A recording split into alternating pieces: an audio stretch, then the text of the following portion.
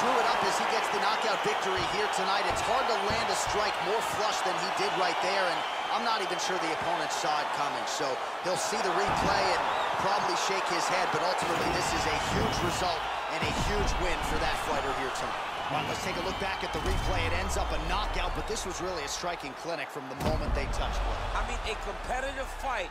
That one guy finally found the shot that ended the fight. But both of these warriors displayed a ton of heart. One guy got the